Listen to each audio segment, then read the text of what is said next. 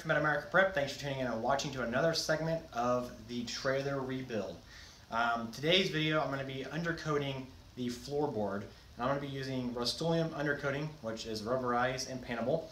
I used Rust-Oleum truck bed spray paint on the frame and the axle, and hopefully this will kind of give it some more durability underneath it.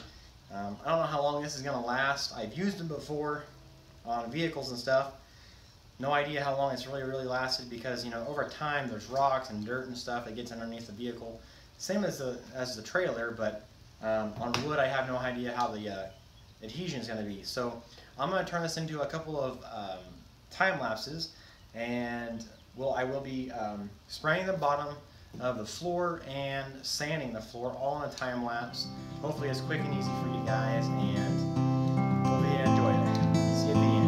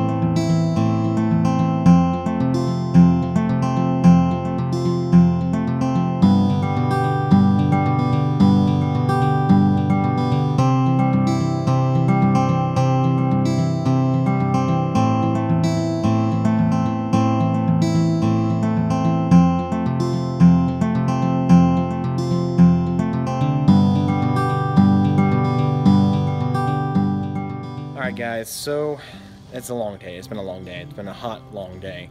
And I didn't get a whole lot done on the trailer. I've been trying to do some outdoor work and stuff. I think it's something like 13 out of the last 15 days here in Kansas have been triple digits. And the other night we had a nice storm come through. Filled my water barrels up, by the way. But it hasn't broke like 80 all week. And it's probably just now at like 80, 85, I don't know, somewhere around there. But it's been extremely hot every single day, and that is why I'm doing a little bit every single day and not a whole lot.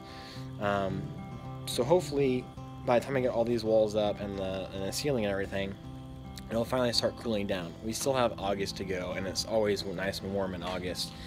Not a big deal, but hopefully it gets to the point where in August or near the end of August, it is cool enough that I can actually paint this, because the humidity has just been so crazy.